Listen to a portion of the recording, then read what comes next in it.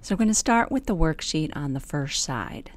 And this is the magnetic fields in the general case.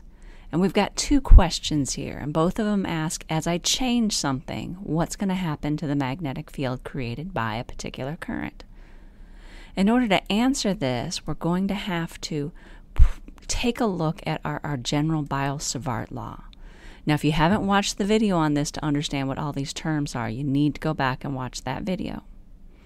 So this is our given equation, and the two things it asks us about it is, one, if I change the current, and then the second is if I move further away. So for the first one, I'm talking about the current. Now notice, current is on the top of this equation.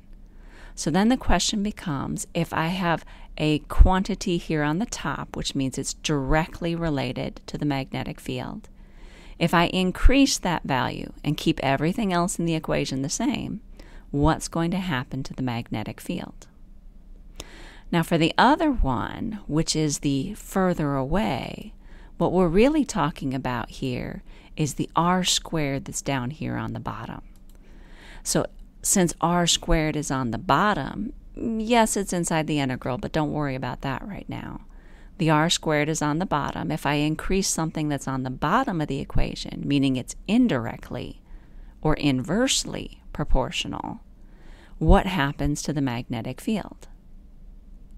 So I'm not going to tell you the answer to these two questions, but I've guided you in terms of what are the important principles as you do this analysis. So you guys will have to circle the right answers on your sheet and then have that as part of what you turn in.